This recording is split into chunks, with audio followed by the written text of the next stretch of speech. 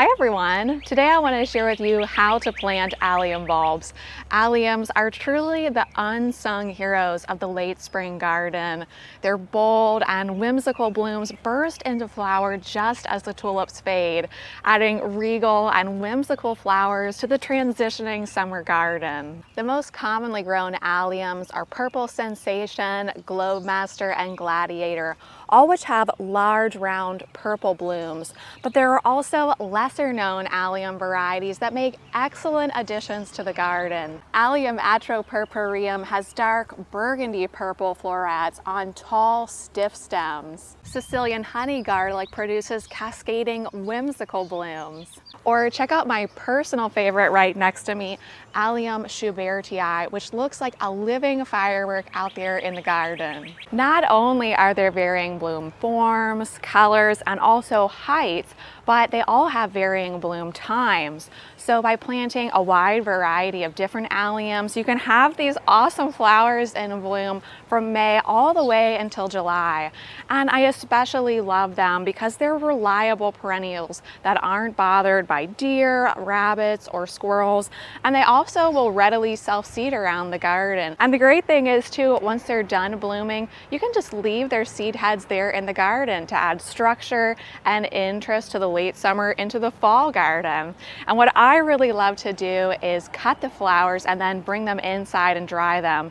That way I can use them in fall and even winter floral designs, or use them on my dried flower Christmas tree. Now most allium bulbs are hardy in zones 3 through 8, and they should be planted in the late fall or early winter after the first frost, but before the ground freezes.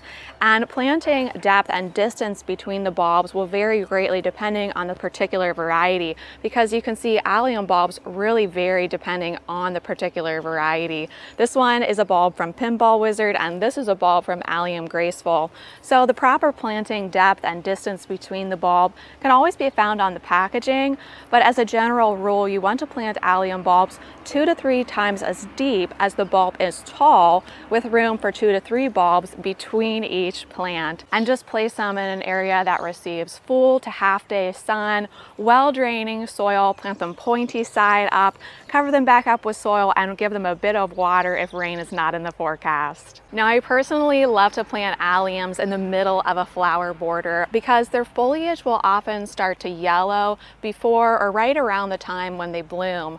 So by planting them amongst other perennials, annuals, or other flowering bulbs or shrubs, you can really disguise that yellowing of the foliage and instead focus on their gorgeous blooms. Now after blooming, you can either leave the seed heads in the garden to act as a decorative accent, or if you're concerned about the heavy self-seeding that can happen with varieties like Purple Sensation or Drumstick Allium, you can simply remove the seed heads before that seed is dispersed. Now all the alliums I mentioned thus far are grown from bulbs, but there are also herbaceous alliums that are generally planted in the spring.